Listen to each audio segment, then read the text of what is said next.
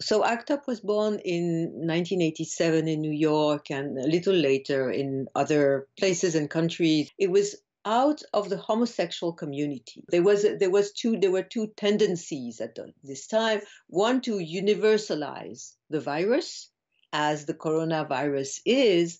One was to address to the community that was the most touched, the most invisibilized, the most stigmatized, the most rejected by the larger communities.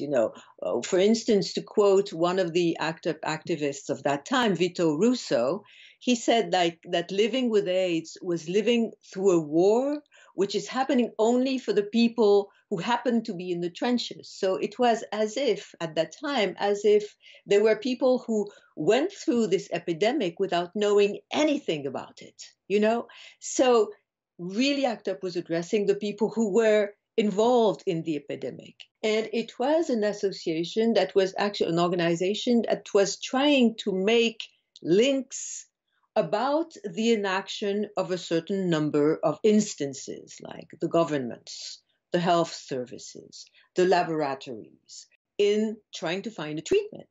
And because of the main target was what it was to put treatment in our body, as ACT UP said, you had to target all the instances that was not doing it.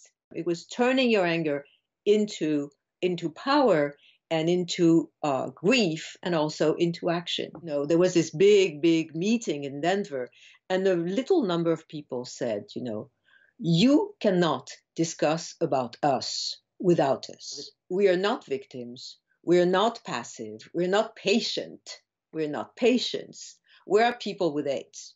It was saying that knowledge is not the property of the people who have the power, the doctors, the researchers, the governments, whatever. We have to be in the same relation to knowledge. We are in the same relation to knowledge than the people who detain supposedly the knowledge, who don't have any knowledge. And it's exactly the same thing with the coronavirus.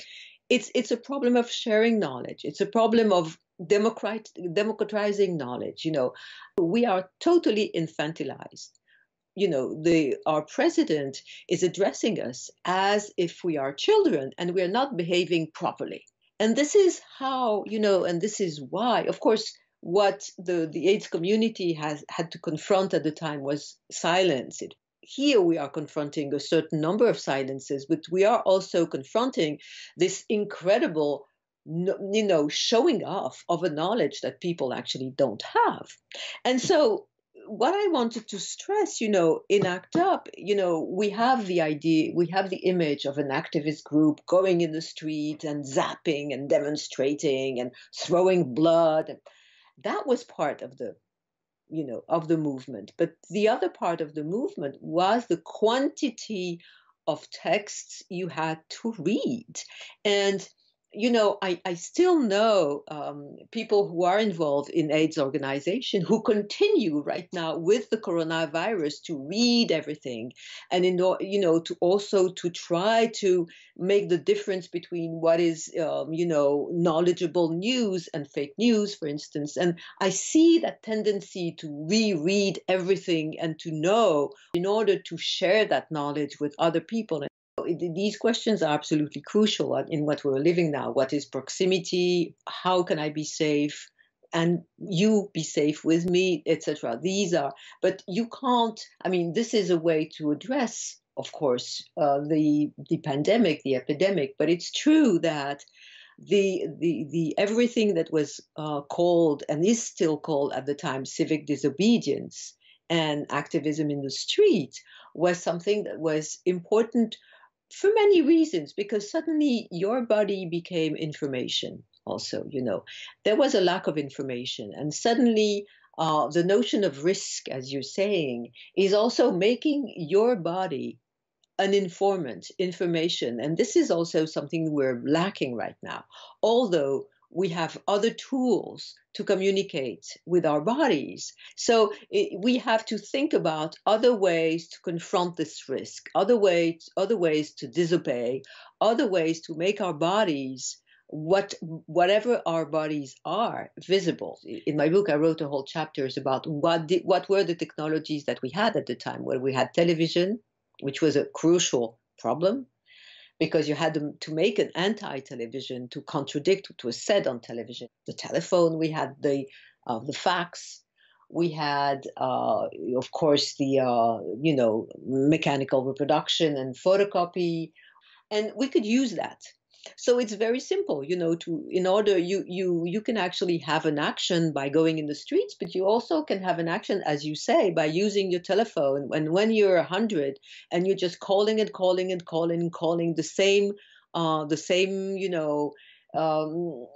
terminal, it really, really, really makes a big difference.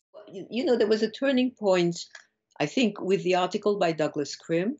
He was saying, we can't continue like that, to think that, anger, action, we are not heroes. We are vulnerable bodies, we're vulnerable communities. We are in pain every time we have a friend who dies, every time we have a friend who becomes sick, every time we lose a friend. We are meeting so many mournings and losses and griefs that we have to recognize our vulnerability. And what touched me even more about his discourse was the fact that he was saying, as a gay man, he was saying, I also have to reconsider my own desires. We have to reinvent the practices that we cannot have again, that we cannot have anymore. Like, if, he was very simply talking about swallowing cum. Okay, he said, this has become impossible. So we have to mourn. We have to be in mourning of these practices, these affects, our pleasures, or what made our community. We have to reinvent it. And of course, it resonates so much in what we're living now. People are beginning to say it won't be anymore. We won't have a number of things anymore. We should really think about that and about the fact that we are also vulnerable to that. And instead of pushing that away and saying, I have to go to action, I have to be a good activist, I have to be a hero, I have to deny all that. You have to accept it. And to make a new world with it, you have to reinvent these practices. You have to reinvent a world with these losses, I think.